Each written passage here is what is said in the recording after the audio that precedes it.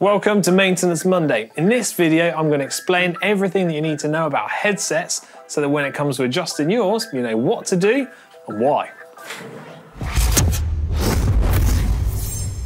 Before we start, if bike maintenance and all sorts of bike tech related stuff sounds like your sort of thing, then subscribe to GCN Tech, click on the bell icon to turn on your notifications.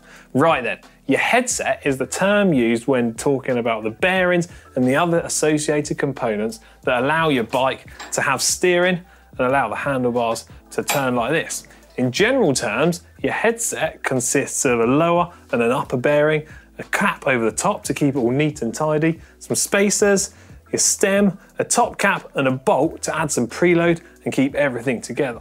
The fork sits down here and you have a central steerer tube running all the way up through the middle that your stem is then connected to. Inside your steerer tube, you're going to have an expander bolt like this if you have a carbon steerer tube, or a star nut if your fork has a metal steerer tube. This section sits inside the fork by where the stem sits. Then on top of that, you have your top cap and bolt which thread down into this to create preload onto the system. Now the bearings used on modern bikes are sealed units with small individual ball bearings placed inside, fitted with a rubber seal. This helps keep the grease inside and any dirt outside.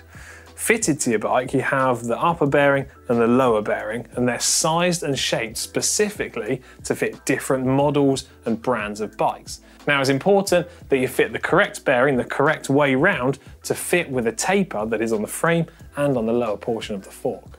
This is the lower bearing. On the outer edge you can see we've got a tapered angle, and on the inner race we've also got another tapered face as well.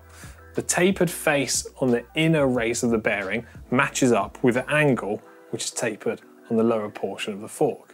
That means that the bearing slides over the top, such as that, so that inner race has a smooth surface to sit against.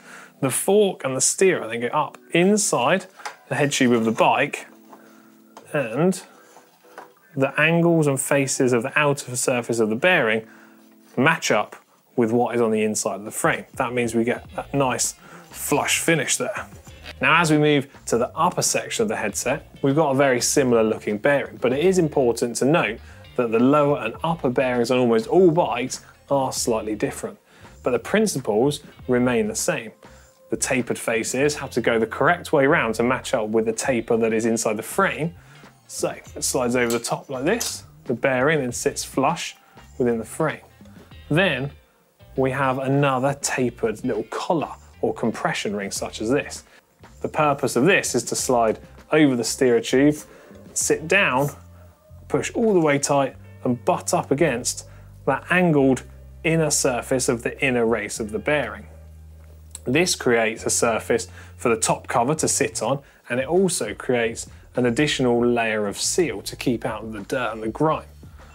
On top of that compression ring or collar, you have the bearing top cap, which sits all the way over the top and creates a smooth flush finish to again offer protection for the bearing, and then allows the spacers to be placed on top of here.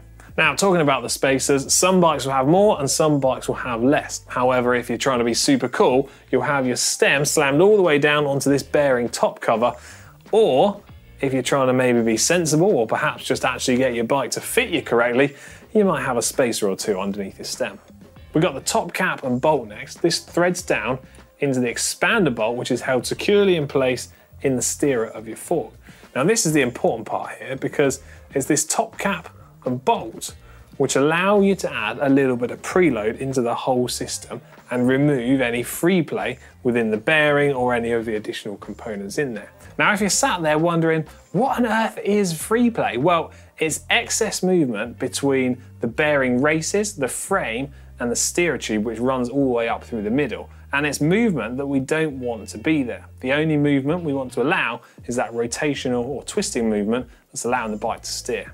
But the important part to remember is you don't have to do this up very tight, and when you are trying to adjust it, you should have the stem bolts loose so that any force that you apply through this top bolt goes all the way through all the bearings, all the way down to the lower bearing as well. That way you're going to apply that preload across the whole system.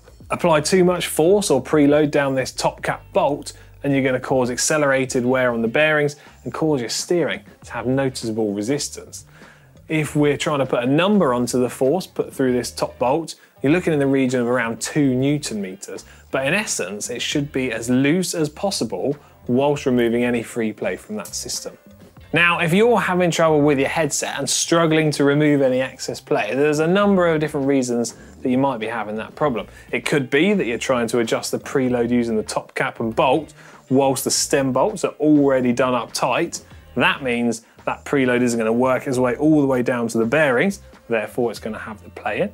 It could be that the bearings are just worn out and have play within the units themselves, or it could be that you've recently just taken everything apart and haven't quite put it back together correctly, or you haven't got one of the parts the correct way round.